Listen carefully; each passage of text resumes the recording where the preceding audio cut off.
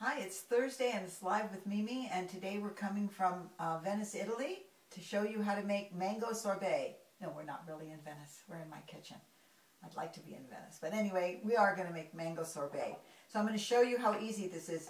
I made some up so it would be already frozen, and then you can see that. But I'm going to show you how to cut a mango. So this is the kind of mango I use. You want to take the meaty part. You all know, I think, that there's this funny kind of pit in there.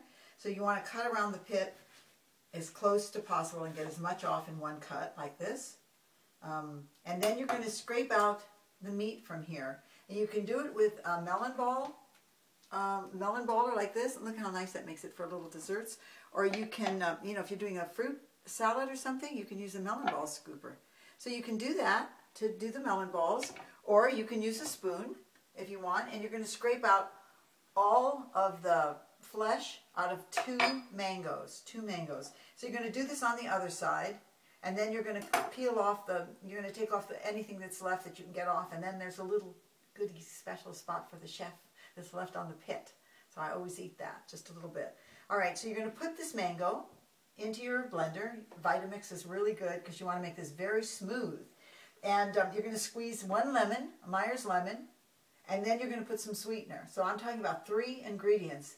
2 mangoes, juice from 1 lemon, and then you're going to use sweetener of choice, and you want to sweeten this to your choice also. Some people like this things a little sweeter and some not, but I use maybe 2 tablespoons, and then after I blend it up really smooth, I taste it, and I might add a dash more. So here's coconut aminos, coconut nectar. That's a different thing, coconut aminos. You want coconut nectar because that's the sweet stuff. You can use agave if you like agave, raw agave, and you can use stevia if you like stevia. It doesn't matter what you sweeten it with, as long as it's not white sugar. Okay, so then after you do that, and there's 2 ways I squeeze the lemon out. I either squeeze it through a little tea strainer or some kind of strainer, or you can just cut it in half and squeeze it right over your palm of your hand and all the seeds stay in there. So that's the easy way to do it. But now that this is all finished, I actually want to plate this for you because I want to make this very fast so you can see how it goes. So once you finish blending this up very smooth, you can put it in a mason jar or a closed container, and you put it in your refrigerator and let it chill. And the stuff I had put in this ice cream maker has been chilled for 4 hours, and while it was chilling, I went out and chilled, and I got myself a massage. That was really chilling. All right, so here it is. This is a Krups maker, Cuisinart, any maker works fine. If you don't have an ice cream maker, put it in a Pyrex dish, put it in the freezer, and let it get a little soft, and keep scraping it. Keep it a nice texture. The one thing about an ice cream maker, which I think is a very good investment, because I make all kinds of ice cream. Many of them are in my new Live Raw recipe book that's coming out in May, and this one is not. So that's why I wanted to show it to you. So anyway, this has been in here probably about 25 minutes. And one of the reasons for scraping out this little mango and saving the shell is that you can freeze the shell.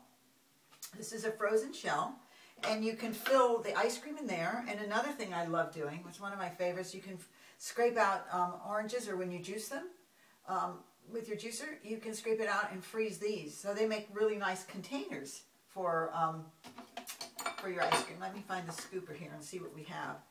So this has been about 25 minutes sitting in here, and it's nice and solid. It's creamy, but it's very firm. And Mike and I had this the other night. I've made this before, but it gets better all the time. I don't know what it is, but it's really fantastic. And I love it because it's so simple.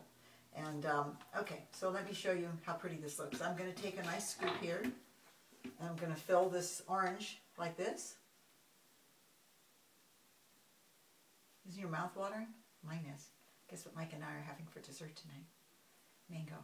This serves about 4 people, but I have to admit Mike and I ate the whole thing ourselves. We had no adult supervision. So there you go. That's one dish. Serve it with a little spoon right here. Very beautiful. And then let me scoop up one more in the mango shell, because that's also very pretty. Either way, if your mango shell gets broken, don't worry. Actually, I'm almost using all this ice cream in here. I guess it depends on the size of your mangoes, how many people you can feed with it.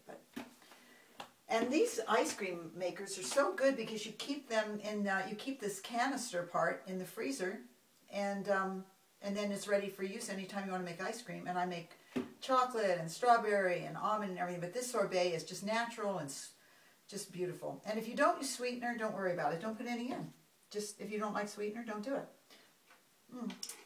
It is really delicious. Now that's a beautiful little dessert. And you get a good shot of this, Mike? I know you want to eat this right now, don't you? There it is. Mango sorbet. 2 mangoes, 1 Myers lemon. You can even put lime. You can even put a little zest in it. And then your sweetener. Voila. You have mango ice cream.